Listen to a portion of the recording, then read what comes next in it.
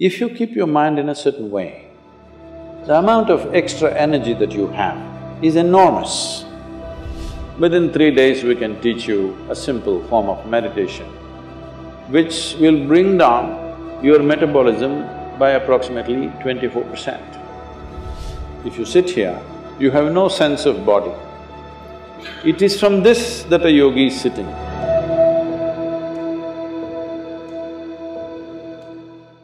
Sadhguru, we have heard many stories of people who enter into a deep state of meditation and they forego basic human necessities like thirst and hunger for several months together. But science says that a person can die within 10 days of not drinking water. So can you please explain us how such a state of metabolism can be attained? For this you will have to bend your mind a little bit, because it's not in your textbook like this. Just day before yesterday, somebody sent me a message from the yoga center. There is something called as jnana linga. This happens very often, but this happened to a foreign national, so the message came to me little concerned. So this person went and sat in jnana linga at 7 o'clock in the morning, because everybody gets only a 15-minute slot to sit there because of the number of people. She sat there at 7 o'clock in the morning. She did not move till 3 p.m. How many hours is that? 3 plus 8 hours.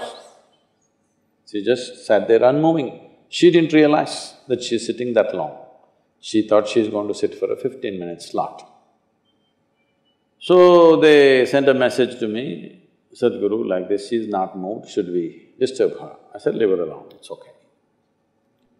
Like this it happens. Once it happened, I sat down way back.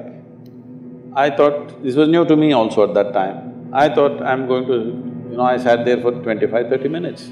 When I opened my eyes, a huge crowd in front of me in a village, garlands around my neck, they're all trying to pull my legs, in India, India being what it is.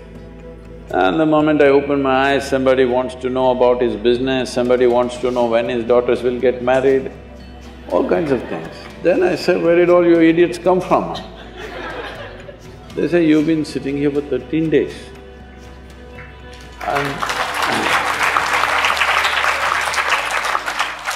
So, what happens in the system? That's what you're asking. See, right now, I'm speaking. If you check my pulse, it's somewhere around 55, 58, in that region. If I simply sit quietly, it'll drop below 40. If I simply sit down and I'm doing something without interaction, talking, moving, if I simply sit, it'll drop below 40. Now this is at ease. This will not build any unnecessary friction inside. So the amount of energy it consumes is very low. All of you medical students, you know this, 20% of the energy in the body is consumed by your brain, though it is hardly a pound and a half at the most. So, this much body is consuming 20% of the energy. This much body is consuming only 80%. If you compare this and this in weight, it's 50 times more, much more. So, you must understand, if you keep your mind in a certain way, the amount of extra energy that you have is enormous, because you're not unnecessarily consuming, wasteful usage of energy is not happening. This is true with every system. Whether it's a car, whether it's a machine, whether it's anything, how friction-free it is running, that much energy will come down, isn't it? Anything that's happening with big friction will consume enormous amount of energy. So, physiologically, psychologically, energy-wise, if you bring friction-free function of your system, metabolism will drop and you will function very efficiently, because when you want to pitch it up, you have a whole range to pitch it up. When you want to lower it, it's there. Right now, the range that most people are carrying is very, very small. If you push them into activity, they will get totally tired out. If they have nothing to do, they will freak. If you have nothing to do, you freak, isn't it? So in this condition, it will not go down. Now, everything that you consume is higher simply because you're at a higher RPM, that's all. Within 3 days, we can teach you a simple form of meditation which will bring down your metabolism by approximately 24%. This is the highest drop that you can have in conscious states of meditativeness. If metabolism drops beyond that, you will not have any sense of body. If you sit here, you have no sense of body. It is from this that a yogi is sitting. See, if you sit down here, even if you don't have a watch, your legs, your back, your bottom, everything is keeping time, isn't it? Hello? You don't need a watch. If you sit here for 3 hours, you know you need to get up. Body knows. So, someone is sitting for hours or days because there is no sense of body. Why there is no sense of body is not only because of drop in metabolism, it is also the intensity of your energy which is not biological energy. Another dimension of energy is fully intense. Once it pervades the entire body, you have no sense of body. If I go into a program 10 hours, 12 hours, I am the only one continuously drinking water, but I am the only one who will not go to the restroom. I am the only one who will not take a break. Everybody, every 2 hours they take a break and come back. Simply because how identified you are with your physiological process determines these things to start with. But there is also sadhana, there is also certain work to be done with your system. So everybody may not be willing to do that level of sadhana, but everybody must do some sadhana. Something so that what you wish to do, you can do effectively.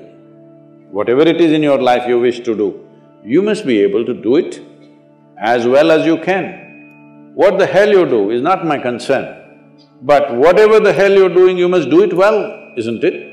Hello? You must do it well. That's very important for a human being, that we must do it well. So for this, it's very, very important that your own body and your own mind is not an impediment. Your own body and your own mind doesn't trip you all the time. There must be platforms on which you stand. Right now, people have sunk into it. See, this is a platform, it's good. Suppose it lets you sink into it, it's not a good place to sit and talk, isn't it? It's holding us up, so it's nice. Your body, your mind should hold you up all the time. If that happens, your dependence on the outside will come down. And also, water is not always consumed through the mouth. Body consumes water in so many ways. If you activate the system in a certain way, it consumes energy. See, right now you're eating food, drinking water, breathing air, everything for what? To generate energy. But science has clearly proved to you there's enough energy everywhere. So if you're able to take in energy as it is, if you're able to imbibe energy, how is this possible? The word yoga means just this. The word yoga means you're beginning to obliterate the boundaries of your individuality. Right now, this is me, that's you, 100% clear, isn't it? Why? Because you think this body is me, that body is you. This is a clear boundary. My body and your body has a clear boundary. My mind and your mind also largely has a boundary. Here and there we may overlap a little bit. But there is no such thing as my life and your life. Have you ever blown soap bubbles, or were you a serious boy even when you were in school? No. Did you blow soap bubbles? Let's say we sit here and blow soap bubbles. You got this big bubble, I got that big bubble. Now I say, this is my bubble, that little one is yours, this is my bubble. Poop, it went. Now I don't say this is my air, that is your air.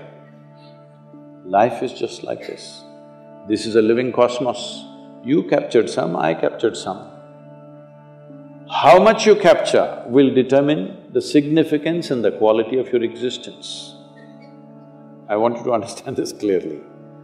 How much of life have you captured will determine this. You may have a big brain, you may have a huge intellect, you may have a lot of knowledge, but you will not still live a significant life. Only if you capture a lot of life, if you're a big bubble, then it's significant.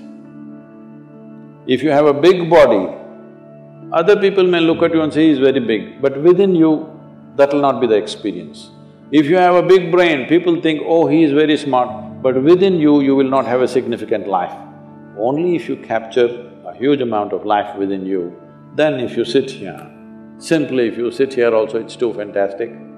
When it's like that, whether you open your eyes, close your eyes, whether you do something, you don't do something, it doesn't really make a difference to you. Only then you will live in the world as not being a vested interest, because what you do and do not do, what happens to you and does not happen to you, does not determine the quality of your life. That is when we can really trust you, isn't it? Otherwise we don't know why you're doing the surgery. I mean, these question marks have come, isn't it? Can I tell you a joke? A man went for a surgery, he needed a surgery, so he went to the doctor. Doctor said, this is in United States, so doctor said it'll cost you $36,000. Then he said, doctor, I cannot pay that, I don't have insurance. Then doctor said, don't worry, you pay $3,000 per month. The patient said, but that looks like a car payment, you know, installment to buy a car. The doctor smiled and said, yes, I am buying a car.